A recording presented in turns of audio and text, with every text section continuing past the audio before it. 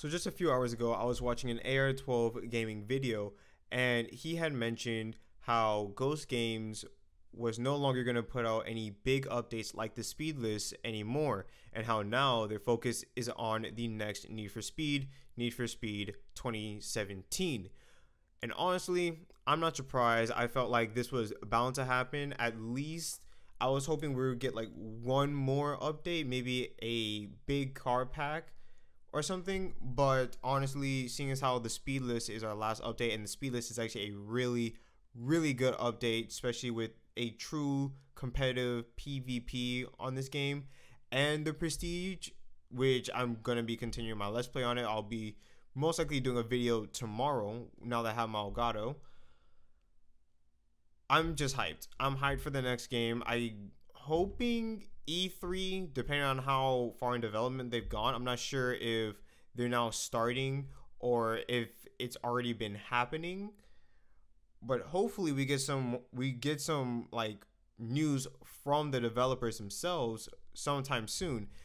Till then, gonna be doing a lot of speculating. We're gonna be hopefully putting out a lot of wish lists, because I'm pretty sure, seeing as how Ghost Games have been truly listening to the community, I feel like a lot of these videos and stuff will really get to them, and they'll definitely think some of this stuff through. So most likely in the future, I'll be putting out another wish list. I know I did do one about a month or two ago, but now I'm going to do a more updated one, a lot shorter, a lot more understandable, so you guys don't get confused.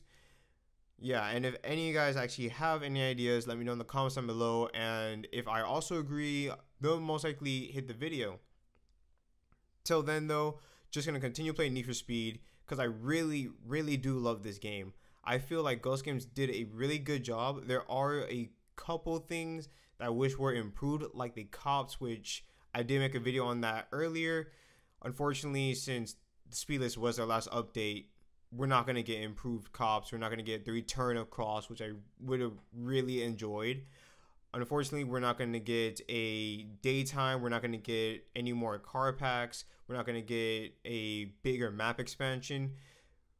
What you have now is what the game's going to be till the next game comes out, and then we'll most likely get it, because I'm pretty sure it's going to be just as great as this, most likely better. So can't wait to see what's going to happen. Hopefully E3 we get more news. I'm really praying for that. But until next time, this has been your boy Taking Heat, and I'm out. Peace.